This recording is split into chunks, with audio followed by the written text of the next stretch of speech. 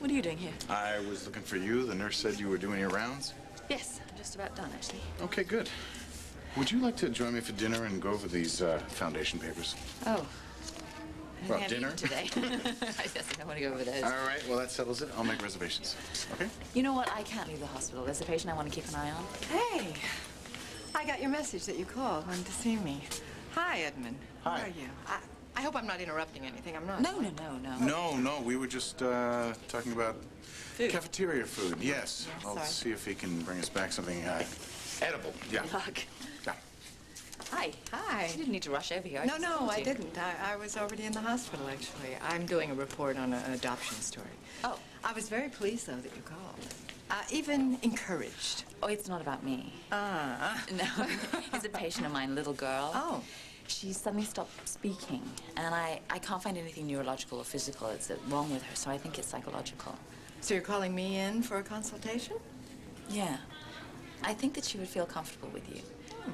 Whatever it is, we're going to have to approach it carefully because she seems so traumatized. I have a feeling that there might be abuse in the family. Ah, well, you know, that is always a possibility. Yeah. What do you think? Where is she? Great, she's right in there. I'm reading these books. Hang on a second. Good. Hi, sweetie. Hi, this is a friend of mine. This is Dr. Cummings. Oh, Ray. Ray, this is Karen. Hello, Karen. So Ray has her own radio show. Isn't that cool? Ta-da! Yeah. People call up and they talk to her about their problems. And then when she's not on the radio, she talks to people person to person. And that way they can tell her what's really bothering them. You know, sort of talk about the private things that they wouldn't like anyone else to hear. I know, sweetheart, sometimes these things are very frightening to talk about at first. But you're safe here. You have no reason to feel afraid. You can talk about anything you want. Anything at all. So now, I had these books in my office, and I just love them. I love looking at pictures of other countries, don't you? You know what? So do I. Yeah? Yeah, it gives me an idea of all the places that I might get to go to one day. You like the scarf, Karen, do you? It's a pretty color, isn't it? It's my favorite color. Well, actually, I really shouldn't say that because I have so many favorite colors. Do you have a favorite color? I do. Do you? Yes. I like blue, just like the sky here in this picture. You see that? Maybe you have more than one favorite color, do you? Do you? Can you name a color that you love?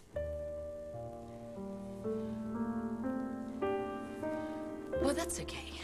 Sweetheart, you keep this book, and then maybe later you'll show me the pictures that you like the best, yeah? Okay. It was nice to meet you, Karen. I hope I see you again very soon. Okay? I'll be back in a little while, all right? Look at the book. Bye-bye.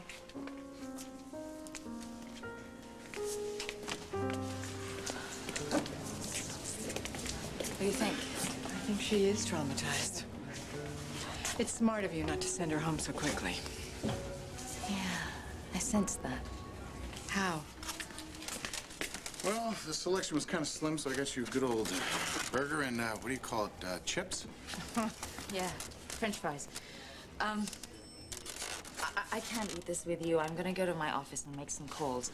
I'm gonna figure out a legitimate way to keep her in the hospital. Good. Okay, thank you so much. You're Ray. welcome. Just Let me know, grab all this. right? Yes, I will. I Okay. will call you. Thanks.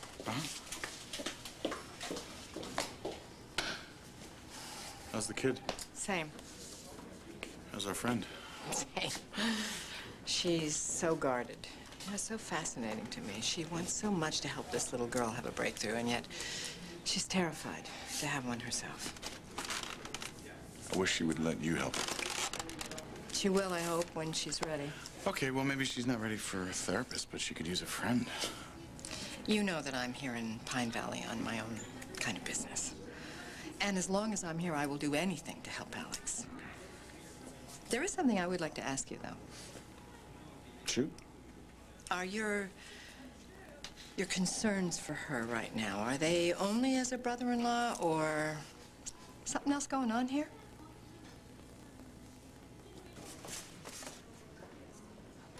I thought you'd gone for the evening. Well, let's just say I had a change of plans. My dinner from hell ended early. Oh. Well, since you're here, I was going to talk to the cardiologist on call about a consult. But actually, you'd be much better. I should hope so. Who's your patient? A little girl, Karen. She suddenly stopped speaking, and I can't find any neurological or physical reason for it. What about psychological trauma? Yeah, more than likely. That's what the social worker thinks, too. I'd be happy to assist you, but why do you need a cardiologist? We're trying to keep her out of the home until we can figure out the cause of the trauma. And her medical history indicates that she had a heart murmur, so I was thinking that could buy us some time. Is that her chart? Yeah. Let me take a look at it.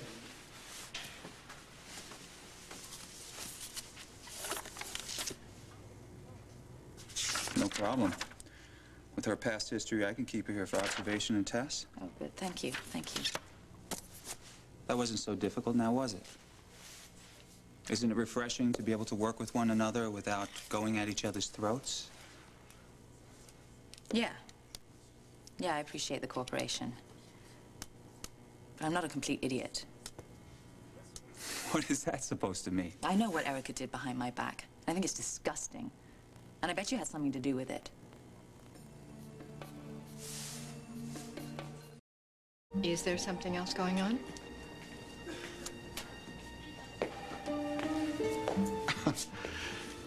You know, Alex and I, we've been through a lot together. Yes, I know that. We weren't always friends. Which is, by the way, all that we are. All right.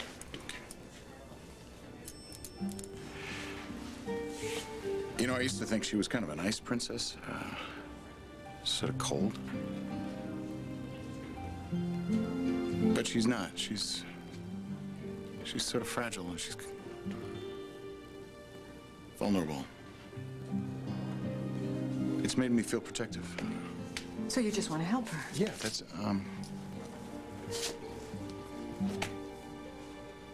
my brother. He asked that we look out for each other. So you're trying to honor your brother's wish? We're friends. Okay. Edmund, I'm sorry. I'm making you feel defensive. You don't have to be. You can certainly have any feelings for Alex that you want. I just think you need to keep sort of an emotional distance right now. If we want her to open up, we need to give her time and space. That's all.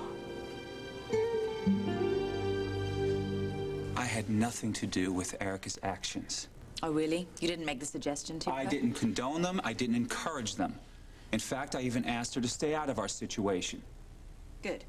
She promised she would back off. Like she promised she'd stay out of it in the beginning. It's over, all right? We have no intention of using your past against you. I won't ask you about your mental state, why you pushed me down a flight of stairs, Geoffrey, any of it. As far as I'm concerned, it's your business. You keep your distance, and I will keep mine.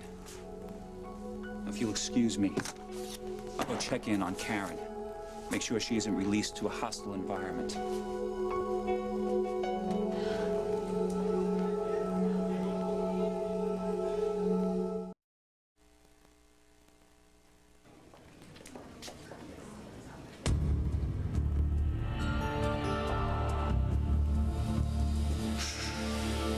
You didn't hear anything. You didn't see anything.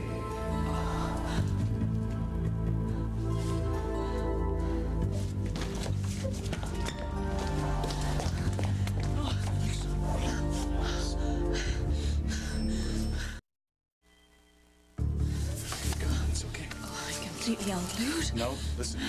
You're just scared. Something upset you. What was it? Something in the room? Well, that's it. I wasn't in there. I was somewhere else. What do you mean somewhere else? I don't know. Another place. No, I don't know what's happening to me.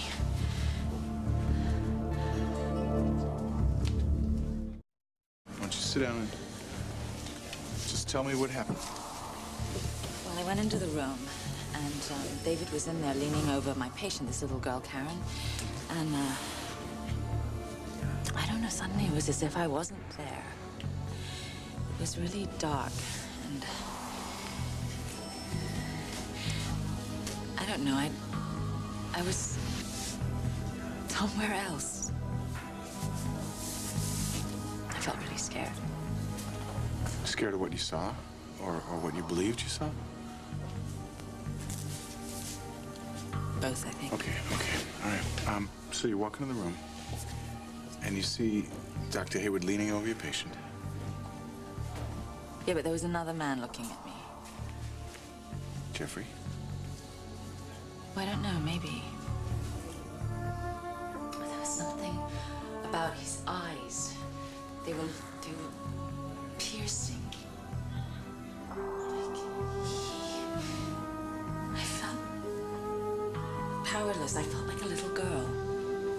Okay. You sure you don't recognize this guy? Yeah, I know. Okay, try to visualize him. What does he look like? Does he look like Hayward? No, he's older. Gray hair. There's something in his manner, though, that... His eyes, maybe. I'm sorry. I'll get right off. Yeah, Edmund Gray. Yeah, hi, Peggy. Listen, I'm in the hospital. I can't talk on this phone. Okay. All right, bring her to the phone in my room, and I'll call you right back, okay? Good, thanks. That was my daughter, Maddie. She had a bad dream. I'm gonna call her back. I'm gonna calm her down. I'll be right back, okay? You be all right? Yes, yeah. Send her my love, right? I will.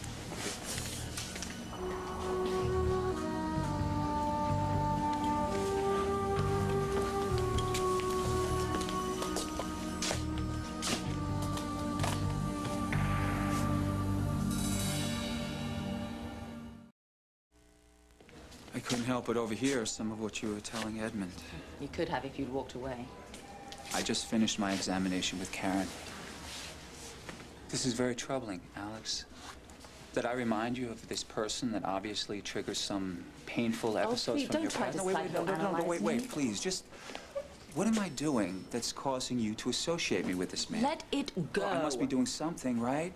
Alex, come on. Let me help you. She said let it go, Hayward. Edmund, I'm just trying to help, all right? I have a valid reason to be concerned here. Bull, you're trying to get rid of her so you can run the Andraste Foundation by yourself? That is a completely unfounded accusation. Oh, really? What about Erica digging into her That past? had nothing to do with me, and you know it. Do I look as stupid as you sound? Well, I now know that you exactly You know what what? I you're don't want to see him. Please, please. Let's just get out of here.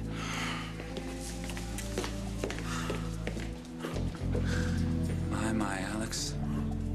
You're unraveling before our very eyes. It's quite a sight.